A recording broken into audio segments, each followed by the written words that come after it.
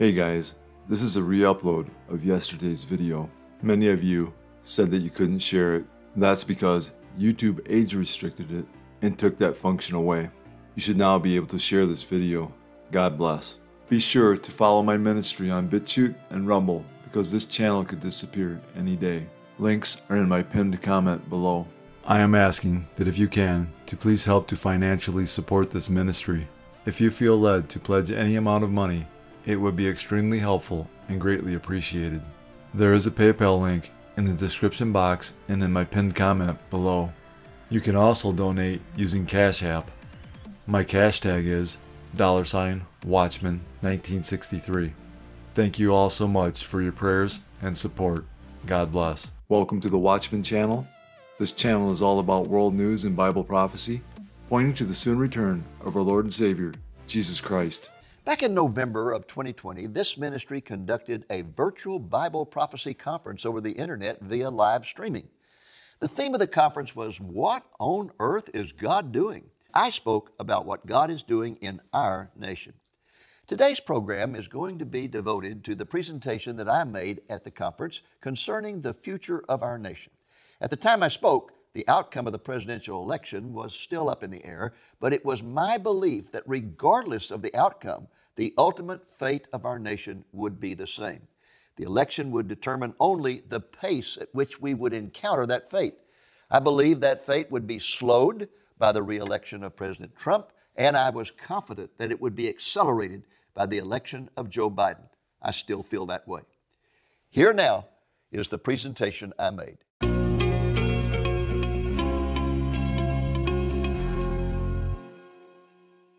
Is there any hope for our nation, or have we passed the point of no return?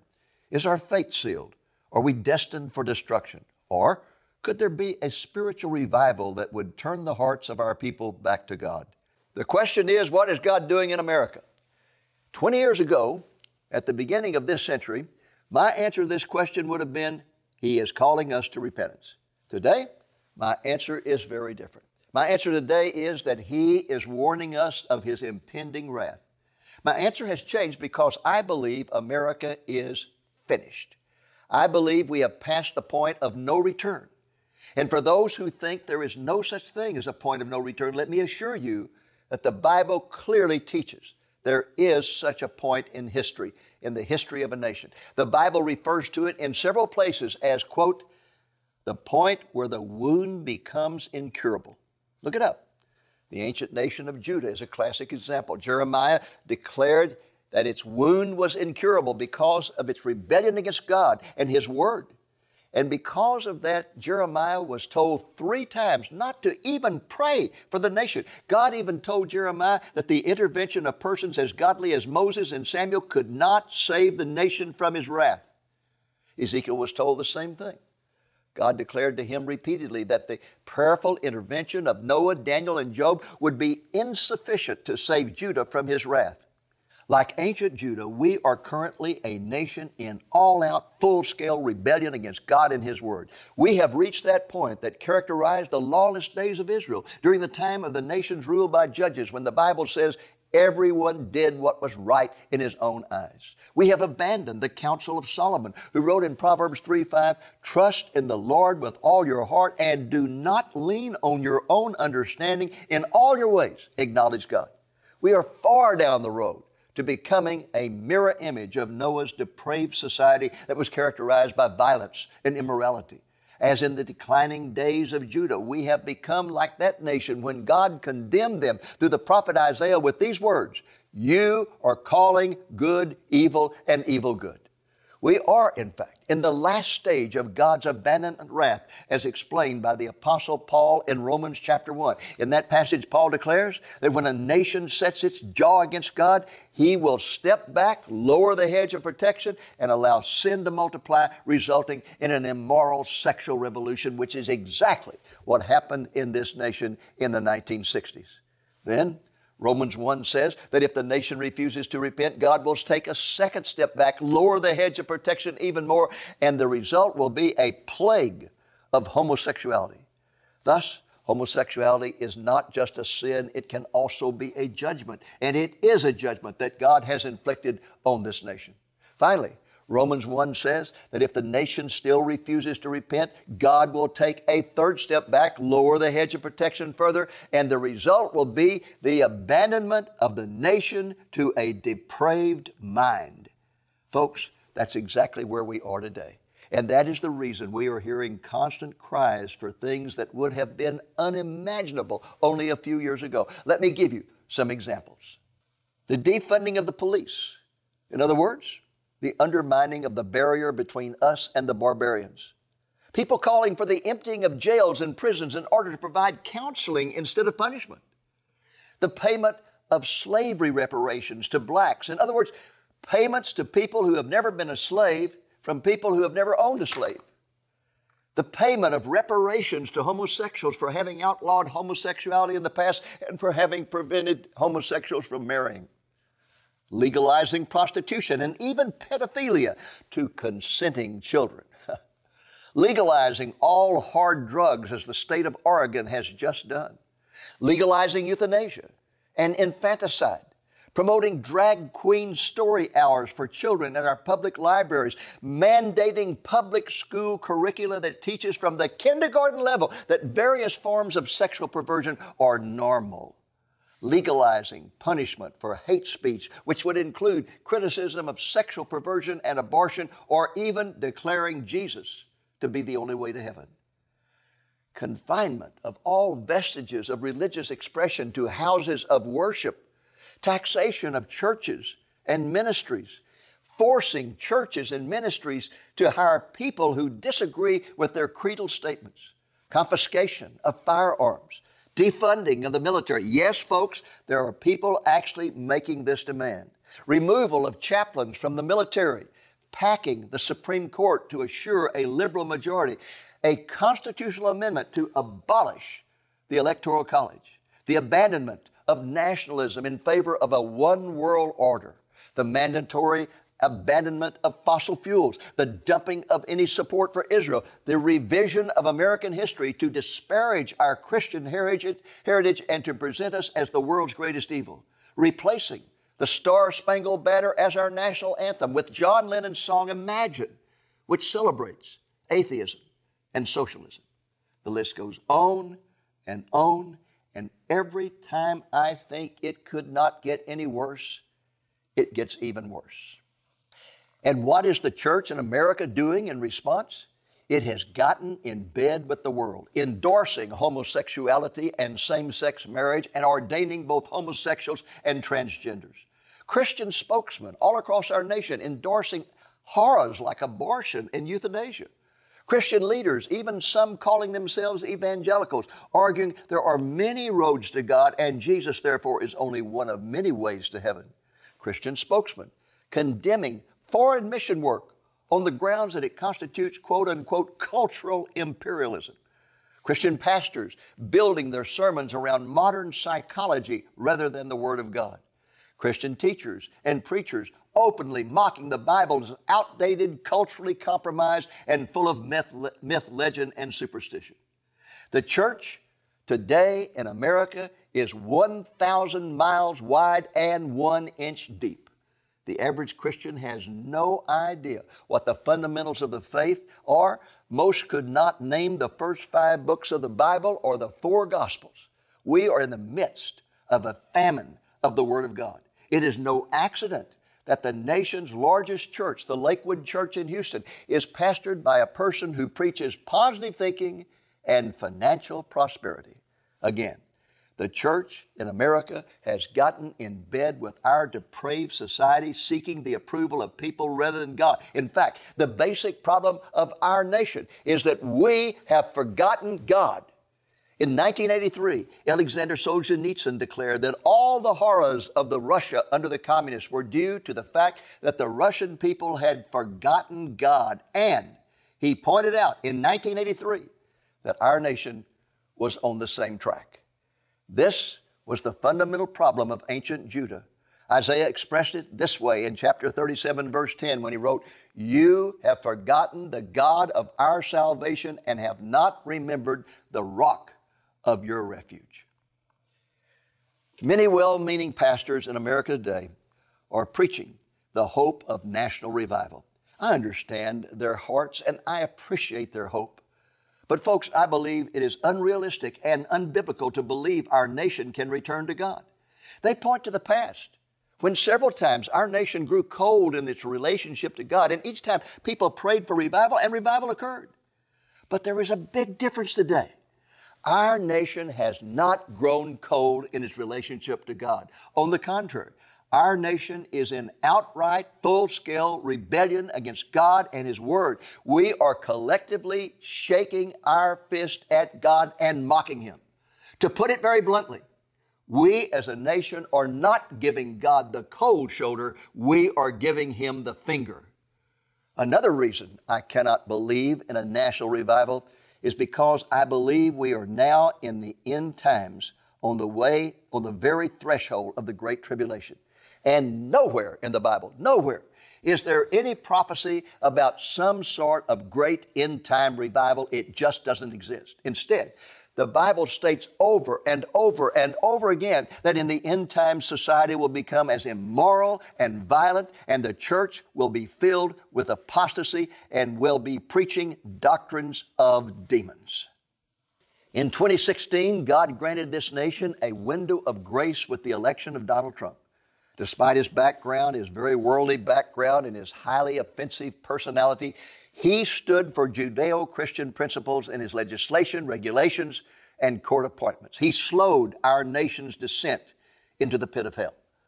But as our recent national election has just demonstrated, that descent cannot be stopped. It can only be slowed.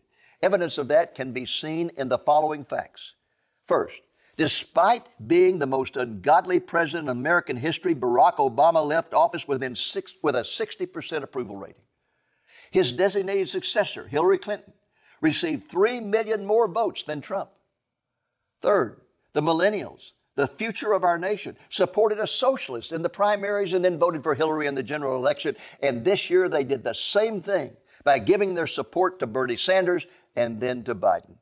And worst of all, polls are showing that only 9% of Americans can now be classified as Bible-believing. And even worse, those same polls are showing that only 17% of professing Christians can be classified as Bible-believing. Our churches are full of professing Christians who have never been born again. They are actually cultural Christians who are going to church as a cultural habit. And when the rapture occurs, they will still be here going to church, hearing apostate sermons by deceived pastors who will also be left behind. Even many Bible-believing Christians refuse to face the harsh reality of our nation's future. They seem to think God is sitting on His throne wrapped in an American flag with no intention whatsoever of pouring out His wrath on our God-rejecting nation. They are like the people in Jeremiah's time, who responded to his calls for repentance and his warning of God's impending wrath by chanting, "The temple, the temple, the temple, the temple." What they meant by this chant was that they did not believe God would ever allow the temple to be destroyed where His Shekinah glory resided. And likewise, many Christians today believe God would never, never allow this nation to be destroyed. Well, folks, we need to remember a biblical principle that says, to those to whom much is given, much is expected. Our nation has been blessed more than any other nation in history except ancient Judah, and yet despite our incredible blessings, we have turned our backs on God and we are begging for His wrath just like the people of Judah, and God destroyed their nation. Why would He deal it with us any differently? I went to the Soviet Union in 1991, shortly after the collapse of the communist government. What I found astonished me. All the stores in Moscow were empty. There was no food, there was no clothing, there was nothing. Overnight, the nation with the largest number of nuclear weapons in the world had been reduced to a third world status. Tens of thousands of Russians were in the streets with card tables stacked with items to trade because the nation had been reduced to a barter economy, and so people were trading clothing for food and food for clothing. And as I surveyed this incredible scene, the Lord spoke to my heart and He said, "David, go back to America and tell people what you have seen. Tell them how I destroyed a nation overnight and warn them that the same fate awaits America. But even worse, because of the blessings I have given your nation. Tell them that to those to whom much is given, much is expected. Well, folks, when I returned, I began to preach that message, and people let me know in no uncertain terms that they did not want to hear what they labeled as a negative message. In the year 2000, I published a book titled Living for Christ in the End Times, and the subtitle I gave it was Coping with Anarchy and Apostasy. That was the year 2000. The publisher refused to use that subtitle. I was told that it was too extreme, too radical. Instead, the publisher gave the book a subtitle that meant nothing at all. When we republished the book in 2015, a revised edition, we took it away from the publisher and we published it ourselves, and I gave it the subtitle that frankly expressed what our society was going to be like, a society caught up in anarchy and apostasy. Can anyone deny those realities today, just 5 years later? Our nation was based on Judeo-Christian principles. Our constitutional system of representative government was designed with the assumption that there would always be a Judeo-Christian consensus. Our founding fathers stated clearly that if that consensus ever ceased to exist, our Constitution would not be able to stand. Well, my friends, we have arrived. The Judeo-Christian consensus that made this nation great is gone, and our days are numbered.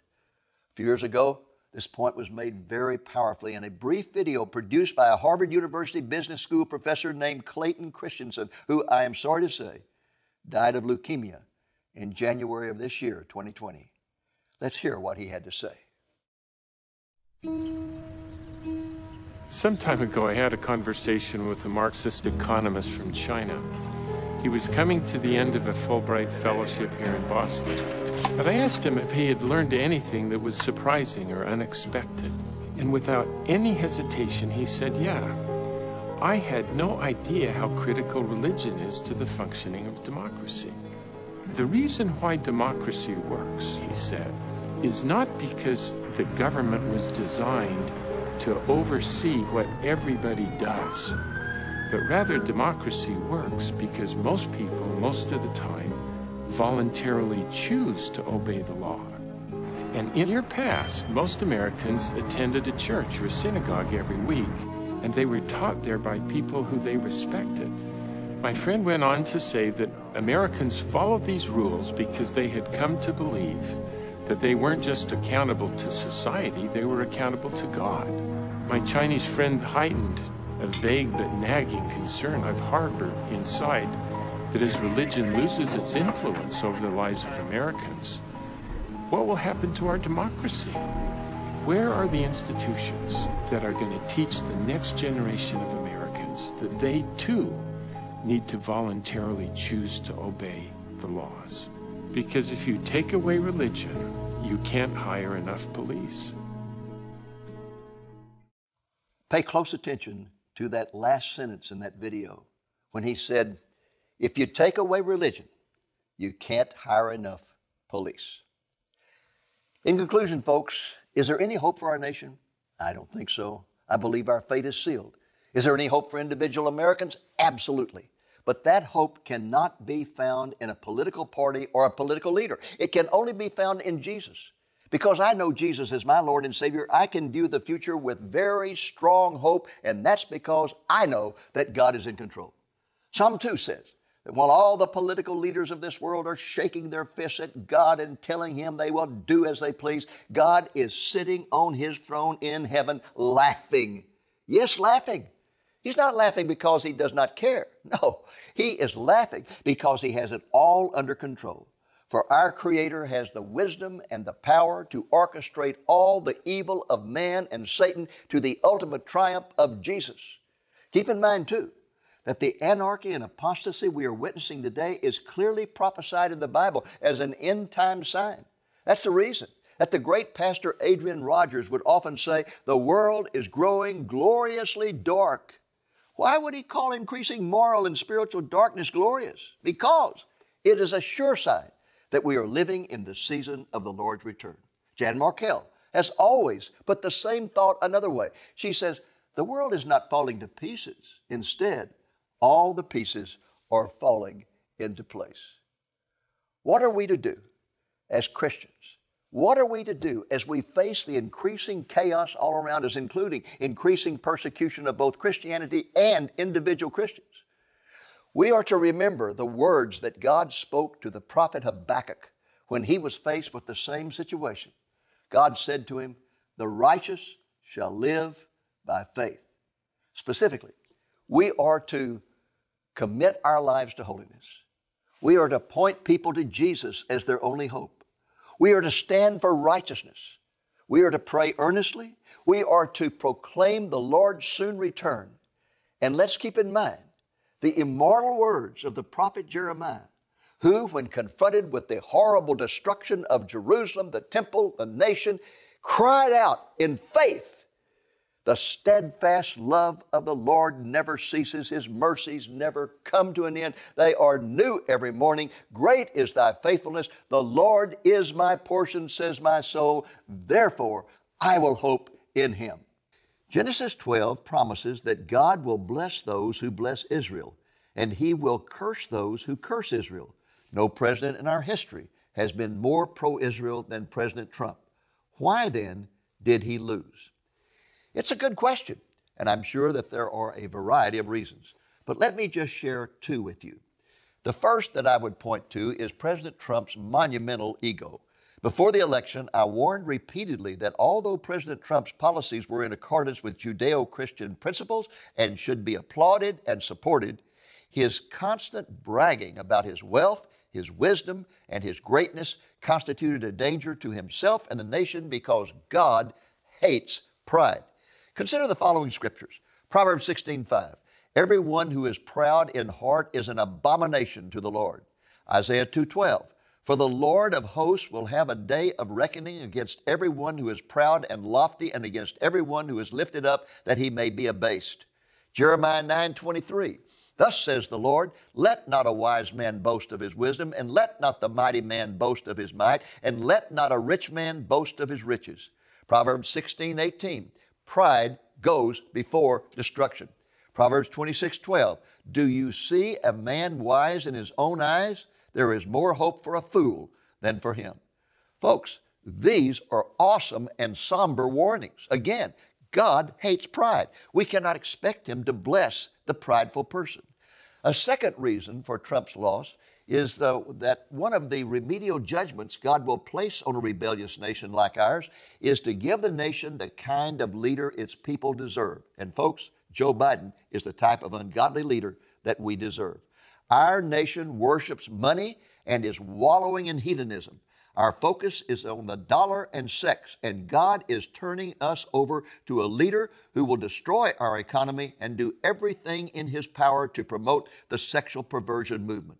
We as Christians are facing increasing persecution. The church is trying to avoid it by getting in bed with the world. True Christians will have to face it and stand for righteousness, and that means we will have to lean on the Lord as never before. God is being expelled from the essence of American society. Through Supreme Court decisions starting in 1962, God is being expelled from America. 1962, Engel v. Vital. The removal of prayer in public schools by the Supreme Court. 1963, Abington School District v. Schempp. The removal of Bible reading in public schools by the Supreme Court. 1973, Roe v. Wade. Legalized abortions by the Supreme Court. Since then, there have been over 60 million abortions in the United States. 2013, United States v. Windsor. The Supreme Court struck down the Defense of Marriage Act. DOMA stated that one man should be married to one woman. DOMA is biblically supported according to Genesis 2:24, which says, Therefore a man shall leave his father and mother and be joined to his wife, and they shall become one flesh. 2015, Oberfell v. Hodges. The Supreme Court case that ruled in favor of same-sex marriages. Contrary to the Lord's commands, America has made it illegal to teach about God and to pray to Him in public schools. America has made it legal to murder unborn children and has legalized homosexuality in the form of God's sacred institution, marriage. What happens to a nation that kicks God out? Jeremiah 18:7-10. The instant I speak concerning a nation and concerning a kingdom, to pluck up, to pull down, and to destroy it, if that nation against whom I have spoken turns from its evil, I will relent of the disaster that I thought to bring upon it. And the instant I speak concerning a nation and concerning a kingdom, to build and to plant it, if it does evil in my sight so that it does not obey my voice, then I will relent concerning the good with which I said I would benefit it. Since America will not recognize God as the creator of all things, follow his commandments, and give him the glory that only he deserves, he has left this nation to its own destruction. Proverbs 16:6 says, "In mercy and truth atonement is provided for iniquity, and by the fear of the Lord one departs from evil." There is no fear of God in America, and the result is a society full of evildoers. When we are choosing to hold on to sin, rather than repent and change, God will not hear our prayers, as we read in Isaiah 1:15. "When you spread out your hands, I will hide my eyes from you. Even though you make many prayers, I will not hear. Your hands are full of blood." Proverbs 28:9 says, "One who turns away his ear from hearing the law, even his prayer is an abomination." America continues to do evil and disregard God's moral law, ignore his 10 commandments, make up a God of our own liking, and continue to do what is right in our own eyes. America continues to lie, steal, blaspheme God's name, fornicate, commit adultery, look at pornography, covet what is not ours, and take human life. Jeremiah 30:12 says, "For thus says the Lord, your affliction is incurable, your wound is severe." As a nation, I think America may have reached the point in time where God will no longer hear our prayers because our sin is incurable. One day, Jesus is coming. You may be at church. You may be at work. You may be asleep. God grant that you will be ready when he makes his personal appearance. My God, what if his appearance occurs on a Sunday morning? My prophetic word to you this morning is get ready! Get ready!